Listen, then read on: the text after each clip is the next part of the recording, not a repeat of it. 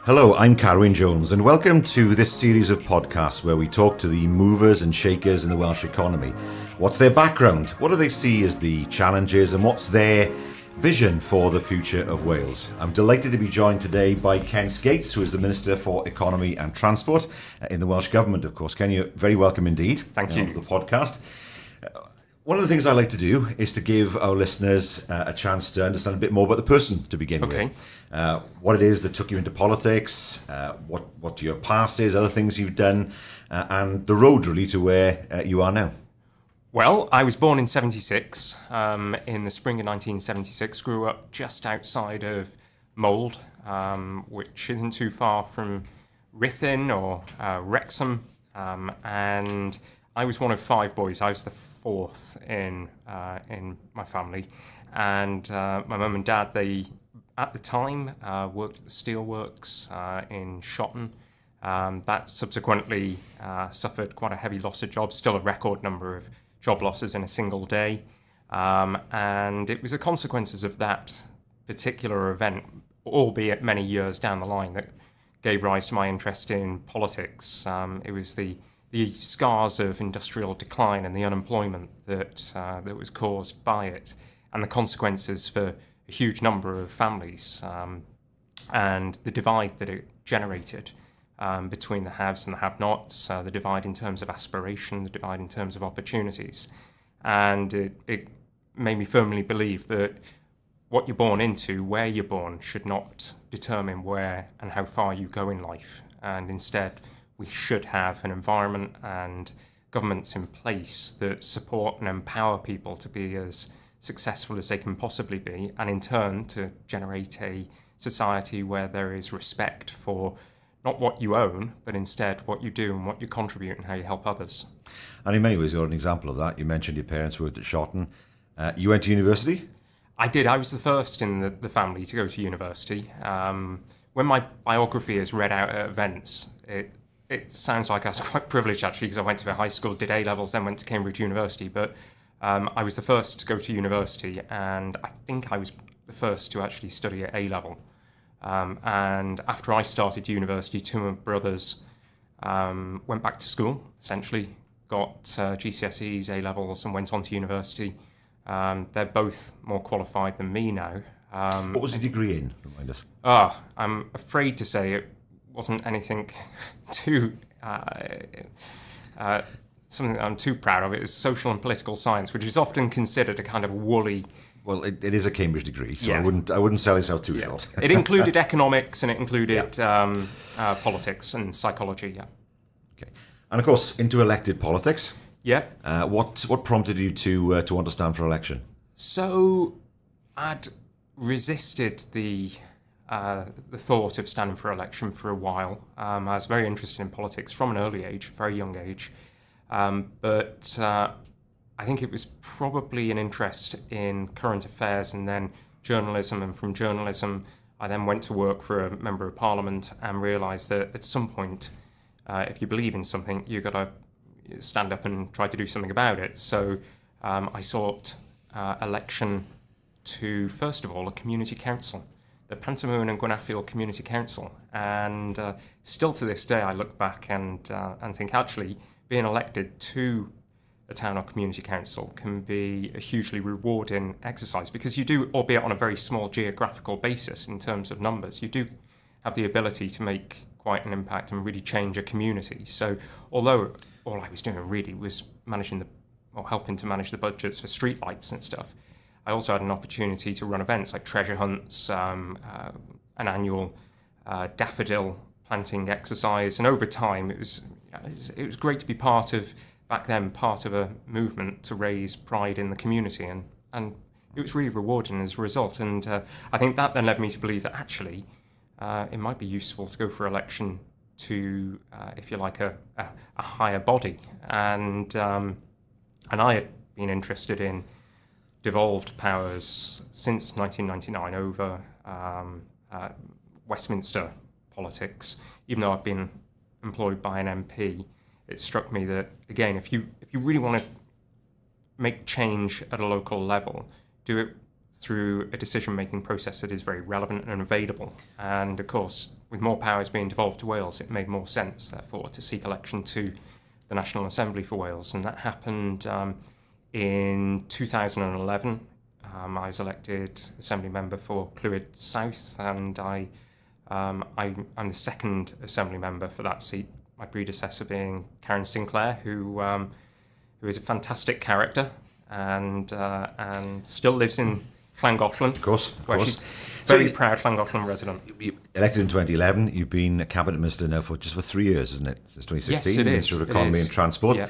Lots of challenges, which we might come on to later. But of course, one of the great changes has been the establishment of Transport for Wales. Yes.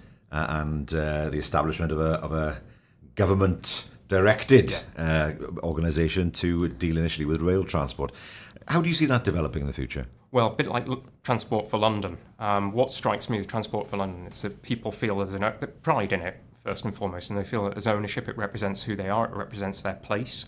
And you can go to London now and you find that there are T-shirts, there are posters all with underground symbols on, with the maps of the underground, with all transport-related merchandise demonstrating that there is pride in what happens on the transport front in the city. And Transport for London is something of a template for Transport for Wales. It's on a journey itself. We're all on the rail journey, the new franchise journey, but actually Transport for Wales is growing, it's expanding, and I'd like to see more functions transferred over to Transport for Wales in order to fully integrate transport across Wales, to make sure that road planning is done in a way that reflects what's happening in terms of urban planning and in terms of planning for rail services and rail infrastructure and bus services and bus infrastructure, rather than have delivery and planning carried out on a piecemeal and broken basis. If we look at the economy then, we know there are challenges, we know there are opportunities, we know that there is a very large uncertainty called Brexit, which is an uncertainty whichever way you look at it. If we start first of all then with the challenges, what have you identified in the last few years are the main challenges that you think we still need to overcome? Well, Brexit's the big problem on the horizon. However, productivity remains an ongoing challenge for us. But if we just take a step back and look at where we are compared to 1999, or indeed, let's go back even further and say the early 1990s, there's a pretty remarkable story to be told. We've now got a record number of people in employment. Unemployment is at or near a record low for the first time ever. Economic inactivity is at or below the UK level, and about 300,000 more jobs have been created in Wales since 1999. And in terms of productivity levels, they're improving, and they're improving faster than the UK average. But the reason for that is, I mean, we know there's been a productivity problem, not just in Wales, but across the UK. Is it to do with better training, or are there other factors, do you think? Yeah, there are a number of factors that contribute to the level of productivity that a nation enjoys. One is the level of skills available to the economy. And again, we've got a great story to tell since 1999 in terms of reducing the number of people without qualifications and improving the levels of qualifications that people have. But there is still more work to be done. Infrastructure is crucial as well, connected infrastructure. And then thirdly, the OECD have demonstrated that the number of businesses within tradable sectors is crucial in determining how an economy measures up against others in terms of productivity. And in recent times, we've seen tradable sectors such as the financial and services sector and the creative industries really boom in Wales. And that's why productivity has increased faster than the UK average. But we're still catching up. There's a big gap. And so and this is why I think the Brexit issue is very important. So as we consider how to raise productivity levels, we cannot lose sight of the fact that those nations that enjoy higher levels of productivity are those nations that are most globally exposed. And with Brexit, there's a real risk that we end up becoming more protectionist. Now, that in turn would hammer not just the UK's overall level of productivity, but Wales's as well, given how dependent we are on international markets, and particularly given how reliant we are on the EU in terms of exports of goods and services. We know that Brexit sits there as the great uncertainty. It's had a deadening effect. There's no political debate for more than 3 years now. Yeah. Are there any Brexit-proof opportunities, do you think, that we could look at in Wales? There could be. I say there could be because we just don't know how we're going to leave and if we're going to leave on Halloween. There could be opportunities concerning state aid rules and procurement rules, but none are going to mitigate and compensate for the loss of frictionless free trade with the EU. That will be devastating, not just in the short term, but for decades to come. Even people like Rees-Mogg have said that it could take several decades for us to turn the corner in terms of economic decline. And so I think whilst we may be able to find opportunities and exploit them to the full, we have to be reasonable and realistic about this. It's going to be a really difficult time for us. Well, I think Jacob Rees-Mogg was quoted recently as saying that a no-deal Brexit would mean an extra £80 billion being injected into the UK economy. He didn't expand on that, I must say. Yeah.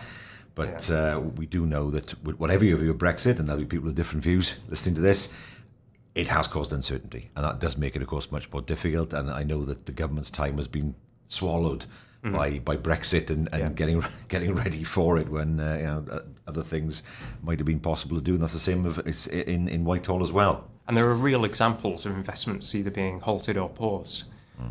Companies that are not investing, not expanding, that are looking for potential ways of getting out of the UK. This is a major challenge, and we're seeing it principally at the moment in the automotive sector, which is already facing huge challenge in terms of automation and the demise of the internal combustion engine, the move towards electrification, which some companies are not moving fast enough to.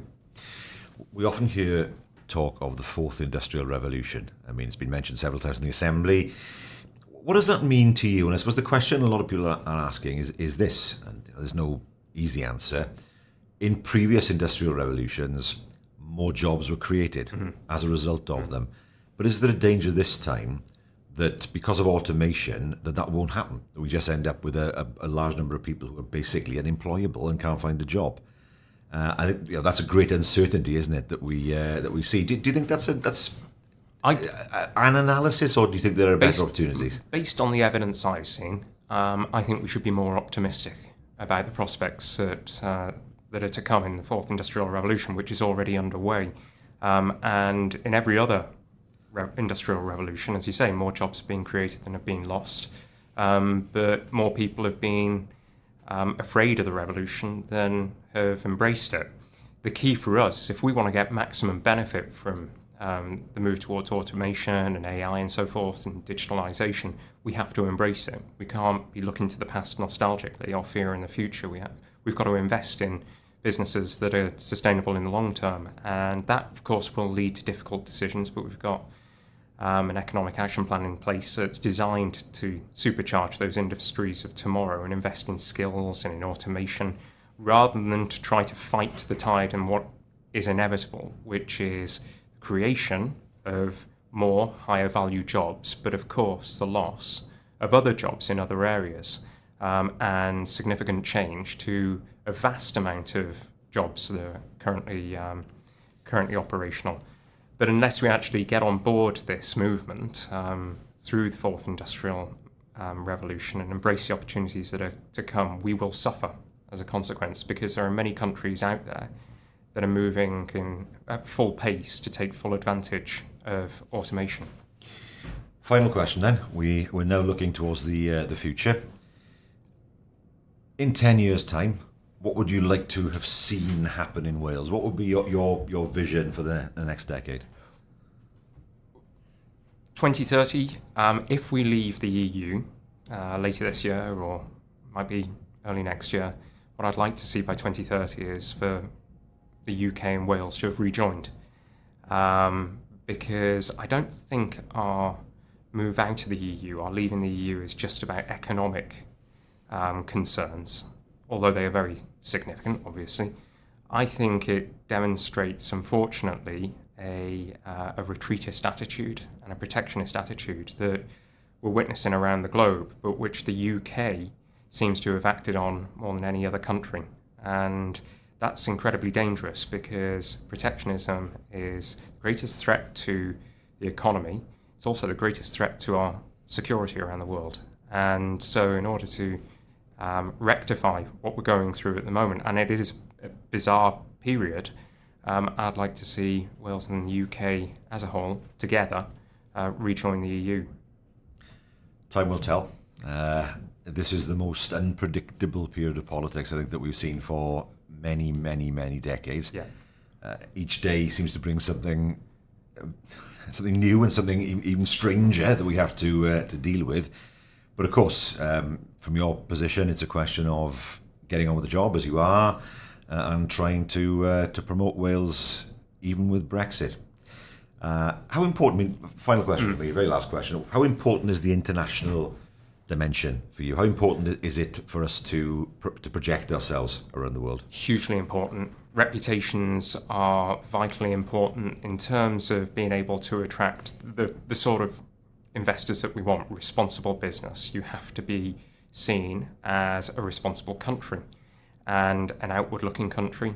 And Wales needs to therefore portray itself as a 21st century country looking outward, reaching out, rather than a 20th century country that is retreating and building walls around itself.